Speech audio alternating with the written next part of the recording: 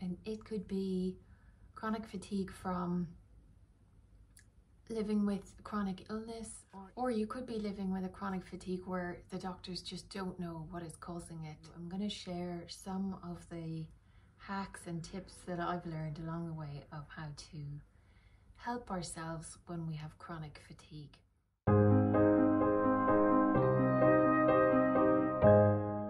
What's the point of all this? Well, what you want to try to do, the reasoning behind it is that you're saving a tiny little piece of energy over here, a little bit over there, a little bit over there. Maybe during the course of the day, you know, you save 20%, you shave a little bit, 10% off that, and it leaves you with some energy to do something for yourself that you actually enjoy. Possibly you want to use that energy to see a friend or just chat with a friend on the telephone, because this way, hopefully, you've conserved enough of that precious little energy to do something where, you know, you haven't been able to speak for a long time because you've been so tired, you really just haven't been able to talk properly. So now you get to have a telephone call with your friend and enjoy yourself a little bit. Or maybe you've got a pet and you want to take your pet for a walk, or you've got a hobby that you haven't been able to do for a while, so you really want to do your crafting or something, but you've been too exhausted.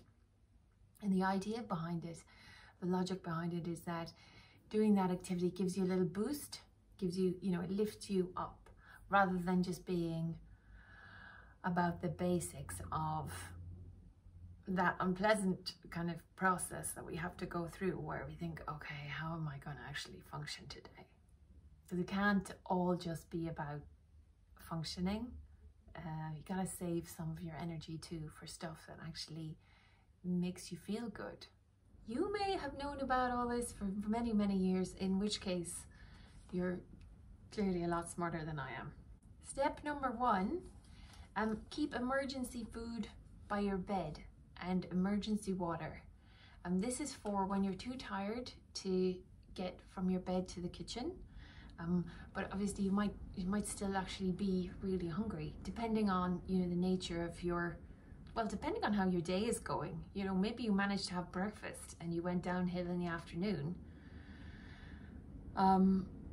So, you know, the breakfast is kind of seeing you through. So you're feeling horrendous, but it's okay because at least you had some breakfast, if you see what I mean. But maybe you didn't manage to have much breakfast, and now it's got to the afternoon and you've gone really downhill and you're like, oh my God, you know, I can't make it to my kitchen. I use a little airtight, you know, Tupperware container. Just get yourself a Tupperware container. I use nuts because they've got protein and they're filling.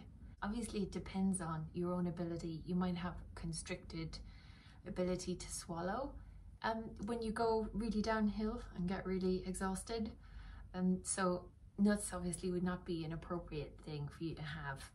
But what you could do is maybe keep a shake by your bed in like a sealed bottle. That would be a good thing. With shakes, you can also talk to your family doctor or your GP. I've been prescribed meal replacement shakes in the past by my family doctor, and they're nice. They're ginger flavored and they're great because you just add water. They do have a lot of ingredients in them, so for those of you with dietary restrictions, you know, they might cause you a bit of like a searching through the ingredients, you know, to see if there's anything in there. Like they might have lactose. You could be lactose intolerant. But this is the great thing about the internet, isn't it? Like we can go on there and have a search, and there's bound to be a substitute out there. You can get there and you can come up with alternatives. Another little tip would maybe keep something fizzy beside your bed if you can, because even if you're too exhausted to eat something, sometimes the fizz can kind of perk you up a little bit, you know. You may have dietary restrictions, like you might have diabetes or something, so you don't want to be drinking sweet fizzy drinks. But even, I mean, I would recommend even like a can of sparkling water or a bottle of sparkling water. You just got to make sure to keep the container small and light, because if you're very fatigued, obviously it's going to be quite difficult to lift it up. And it's also an idea, depending again on how your swallowing is, to keep a straw beside your bed to make it easier to swallow. The next one, and this is a biggie, I think, leave stuff out. Okay, And what I mean by that is just leave your stuff out. Don't fold it up and put it away. Okay. Now this is going to be a little bit difficult for those of us, myself included, who are kind of a little bit uptight about things being tidy and neat. I might have a slight track record of wanting things to be, you know, folded. I'm sort of a folder, but the reality of the situation is that we have to. You might be watching this and thinking, you're not telling me anything I don't already know. But if you're new to the experience of living with a chronic condition and chronic fatigue, maybe if you know that you're better at certain times of the day, use that time of day and lay your clothes out for the next day. And hey, you know, if you're having a really bad day, you got to think about whether it's a sensible use of energy to maybe stop and just leave your pajamas on and not get dressed. Because if you don't have the capacity that day to dress, then you're not going to be able to feed yourself. Well, coming to clothing next. Loose and light clothing is going to be your friend here. You want to reduce the effort involved of getting the clothes on your body. A lot of women's tops in particular require you to do a sort of gymnastic move where you get both of your arms dead straight and you push both of them up through. There's no give. There's no give sideways in the top, right? There's no zip or anything. You have to get you have to get both your arms straight up in the air and put them through the armholes and then pull the top down over your head. It's madness. Forget it. Charity box. It can be difficult to wear like light clothing if it's wintry. In winter, temperatures plummet. Unfortunately, it just means we have to try and wear sort of heavier fabrics, don't we? We've got to pile on the jumpers and we got to pile on layers. So unfortunately, yeah, winter's not really the friend to the chronic illness patient in that regard. Next, we've got the shower seat or any kind of shower aid, which makes it easier. You can also get bath aids, so they make it easier to get in and out of the bath or shower, but they also, a lot of them, because you're seated, they save energy. So if you're in chronic pain, in my experience, you know, having a shower seat doesn't actually reduce the amount of pain involved in bathing, but what it does do is just save a little bit of that energy, precious energy, and you can then use that energy and put it towards doing something else. And this is another tip about leaving stuff out. If you can, in your kitchen, just leave out your pots and pans. Just leave them out, don't put them in the cupboard.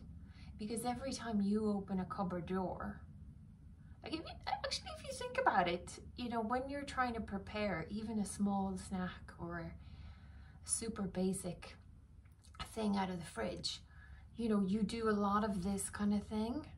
There's a lot of opening fridge doors, taking packages out, opening the packages.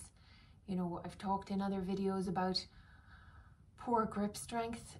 And I don't know what is going on with the supermarkets at the moment, but some of their packaging is just brutal. It's brutal to try to open it. I was trying to open something like some kind of, you know, with a plasticky, it's kind of pointless bag around some vegetables. I think it was peppers, like bell peppers. And you would have thought that there was radioactive waste in there.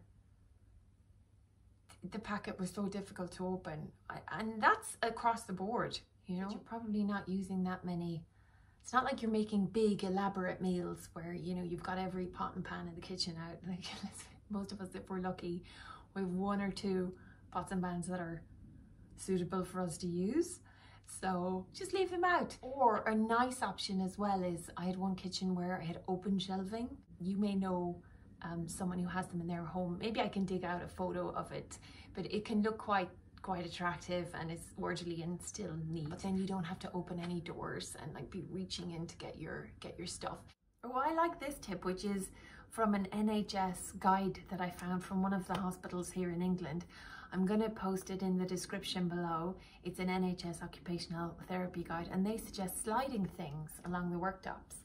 So if you've got like a pot, you know, cooking pot, saucepan full of water that you want to put on the hob, just slide it. Slide it from the sink across your hob to the, across your worktop to the hob. We try another strategy, another idea here, which is not only can you reduce the weight of your pots and pans, where you make them a little bit easier in terms of where you store them, but you can also maybe, you know, change the type of food that you eat. So you can use dehydrated noodles, for example, that you just have to add water to them. They don't require any cooking. I use them a lot. I also use raw food that you don't have to cook, so you can just eat it straight out of your refrigerator. Okay, so you can make salads. There are a lot of vegetables that don't require any chopping and can be eaten raw. Just be a little bit careful about things like green peppers and potatoes, things like that, and beans. All of those need to be cooked because they contain indigestible ingredients. The cooking process breaks down the whatever's in them that's indigestible. But lots of other things can be eaten. Baby carrots, okay, they may be a rip-off, but they're a healthy snack. So think about things like that. Think about ways around. These are all just ideas that I'm, you know, throwing at you, but you got to try to think of ways to save a little energy here and save a little bit more over there. Then hopefully that gives you enough to do something just a little bit more fun. I didn't really get some of these hacks until I had like proper sessions with an occupational therapist. Unfortunately, like nobody told me what occupational therapy was. None of the many professionals that I have met and been treated by over the years ever told me that occupational therapy even existed. So I had to find out about it all by myself on the internet. And yeah, through sort of a patient support charity here in the UK, which helps people who have hypermobility conditions. And through them, I then found out about this practitioner who was doing videos on YouTube, and that practitioner then interviewed an occupational therapist. I sincerely hope that these videos could be of some help to you. Those are some of the hacks, you guys, for dealing with chronic fatigue. Really hope you like this video. If you do, please subscribe, and I hope to see you on the next one.